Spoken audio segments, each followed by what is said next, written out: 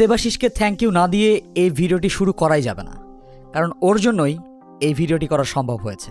অতি সম্প্রতি Xiaomi তাদের MIUI 11 এর আনুষ্ঠানিক ঘোষণা দিয়েছে, যা ইতিমধ্যে বেশ কিছু মোবাইলে চলেও এসেছে। আর যারা পাননি তারাও এই মাসের মাঝেই পেয়ে যাবেন বলে আশা করা যাচ্ছে। এই আপডেটের শিডিউল আমাদের ডেসক্রিপশনে লিঙ্ক হিসেবে দেওয়ার চেষ্টা করব। আমাদের আজকের আয়োজন MIUI 11 এ নতুন কি থাকছে। ভিডিওটি শুরু করার আগেই আমাদের একটা রিকোয়েস্ট আপনাদের কাছে, আমাদের কন্টেন্ট যদি আপনাদের ভালো লেগে থাকে প্লিজ লাইক এবং সাবস্ক্রাইব করে আমাদের সাথে থাকুন। আর অবশ্যই আমাদের ভিডিওর ব্যাপারে আপনাদের মতামত শেয়ার করতে একটুও ভুলবেন না, কারণ আমাদের কমেন্ট বক্স আপনাদের জন্য সম্পূর্ণ খোলা, আর আমি পার্সোনালি সবার কমেন্টেই রিপ্লাই দেওয়ার চেষ্টা করি। সুতরাং প্লিজ আমাদের সাথে সাবস্ক্রাইব করে এবং বেল বাটনে একটা খুদা দিয়ে আমাদের সাথেই থাকুন এবং আপনার মতামত আমাদের সাথে শেয়ার করুন। MIUI এর কোন ফিচারগুলো আপনার ভালো লেগেছে, কোনটি ভালো লাগে নাই এবং কোন ফিচারগুলো আপনার দরকার। So let's dive into the video. Welcome to main stream.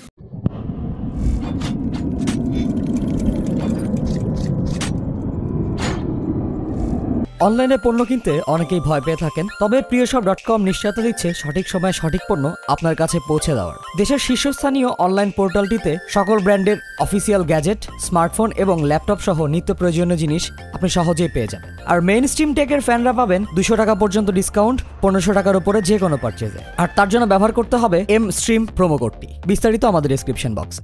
Xiaomi এবারের MIUI 11 এ একটু মডার্ন UI ডিজাইন করার চেষ্টা করেছে এবং তারা ইতিমধ্যে রেড ডটের 2টো পুরস্কার পেয়েছে এই ভিজুয়াল ডিজাইন এবং সাউন্ড ইফেক্টের জন্য। তো চলুন ফিচার নিয়ে আলোচনা শুরু করা যাক। Ambient display.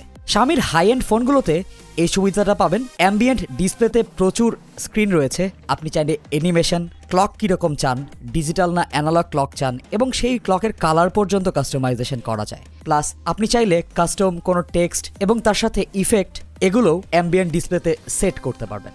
এই ফিচারটি আমার কাছে খুবই ভালো লেগেছে এবং K20 Proতে এই ফিচারটি খুব সুন্দর কাজ করছে। গ্লোবাল ডার্ক মোড, এই অপশনটি আপনি সেটিংসের ডিসপ্লে সেকশনে পেয়ে যাবেন।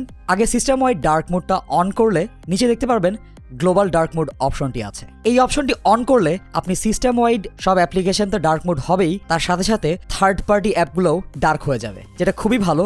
কিন্তু ফেসবুক, মেসেঞ্জার এগুলো এখনো একটু সাফার করছে, আশা করি এটা অপটিমাইজ খুব তাড়াতাড়ি হয়ে যাবে। এই ডার্ক মোড অবশ্যই আপনার ব্যাটারি বাঁচাবে এবং চোখের ওপরে চাপ কমাবে।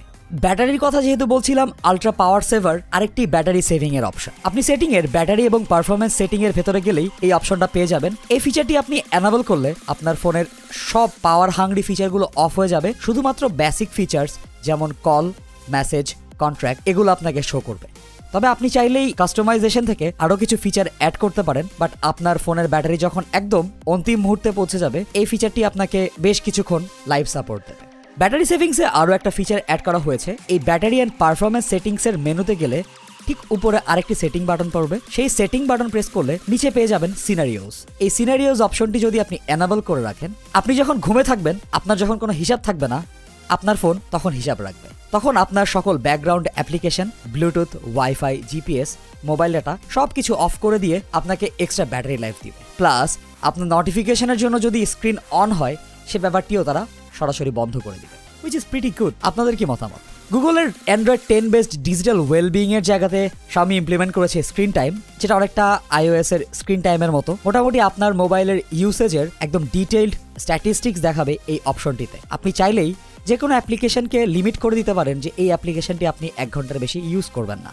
তার সাথে এখানে ইউজ করা হয়েছে নতুন নোটিফিকেশন সেটিং। এবার স্টক অ্যান্ড্রয়েডের মতো নোটিফিকেশনকে আপনি গ্রুপ করে রাখতে পারবেন এবং আনওয়ান্টেড যে নোটিফিকেশনগুলো যেগুলো আপনার কাছে ইম্পর্টেন্ট না, সেগুলো একটা আলাদা ফোল্ডারে আপনি ফেলে দিতে পারবেন, যার কারণে আপনার নোটিফিকেশনটা অনেক সোবার এবং ক্লিন লাগবে দেখতে।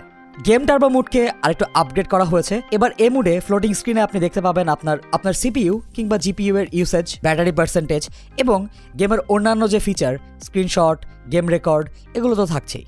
MIUI এর সেটিংয়ে স্পেশাল ফিচার নামে একটা ট্যাব ইউজ করা হয়েছে। এই ট্যাবের ভেতরে ঢুকলে আপনি দেখতে পাবেন ফ্রন্ট ক্যামেরার একটা স্পেশাল ফিচার দেওয়া হয়েছে, যেটা lift to open front camera. এই স্পেশাল ফিচারটি যদি আপনি এনাবল করেন, আপনি হোম স্ক্রিনে থাকাকালীন আপনার মোবাইলটি সেলফি তোলার ভঙ্গি করতেই দেখবেন আপনার ফ্রন্ট ক্যামেরাটি ওপেন হয়ে গিয়েছে। এর সাথে আরও কিছু ছোট ছোট ফিচার আছে, যেমন হোম পেজে থাকাকালীন বাম থেকে ডানে স্ক্রল করলে আপনি দেখতে পাবেন অ্যাপ ভোল্টকে নতুন একটা চেহারা দেওয়া হয়েছে। অনেকেই বলছেন এটা iOS এর মতো চেহারা, ভালো একটা ফিচার হচ্ছে ডাইনামিক টেক্সট স্কেলিং আছে। আপনি আপনার সিস্টেমের ফন্টগুলোকে ইচ্ছামতো ছোট এবং বড় করে নিতে পারবেন, প্লাস ফন্টগুলো কতখানি বোল্ড অথবা কতখানি লাইট চান সে ব্যাপারটি আপনি হ্যান্ডেল করতে পারবেন নিজের ইচ্ছে মতো। এছাড়া ফ্লোটিং ক্যালকুলেটর, নোটিফিকেশন থেকে কুইক রিপ্লে, এগুলো MIUI 11 এর ইউজার এক্সপিরিয়েন্সকে আরেকটু নতুন মাত্রা দিবে।